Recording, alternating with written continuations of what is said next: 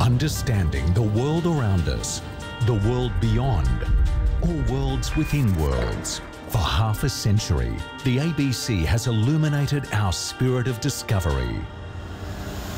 Whether we gaze in wonder or look closer, shine a light or expose the truth, if we're astonished by simplicity or bewildered at the complexity, for 50 years we've been on a path of innovation. You're led irresistibly to ask, why is it so? Beginning with the pioneering Radio National Science Unit. Tonight, 3 scientists who've won the Nobel Prize. Expanded to television with beloved professors. I am Julius Sumner Miller. Physics is my business. And respected science journalists. Good evening. We live in the world of user-friendly computers. As we went live to air, we didn't know whether Voyager would actually re-emerge intact from Neptune's rocky rings. Perpetuated by forging new ground in the digital realm. The ABC has an official home on the World Wide Web. ABC's commitment and enthusiasm for science broadcasting to inquiring minds of all ages is unparalleled. I'm over the moon at the moment. I'm a member, I think, of this Shut Up and Calculate School of Physics. Put my head underwater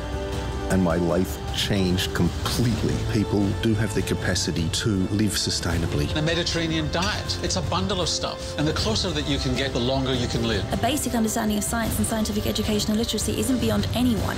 There's just this bone-jarring, teeth-chattering vibration. Everything's shaking madly. It's the ride of your life, really, isn't it? Without doubt, the most extraordinary thing that anybody on the planet could be doing. Here we go, and... The close bond between mother and young is essential to its survival.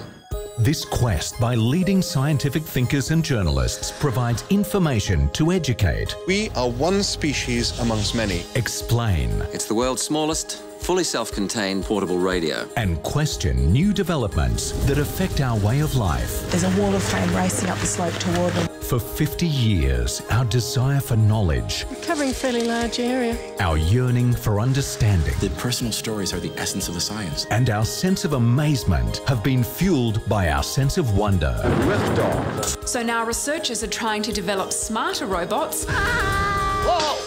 Whoa! Oh man, what a delight! In science, wonders never cease.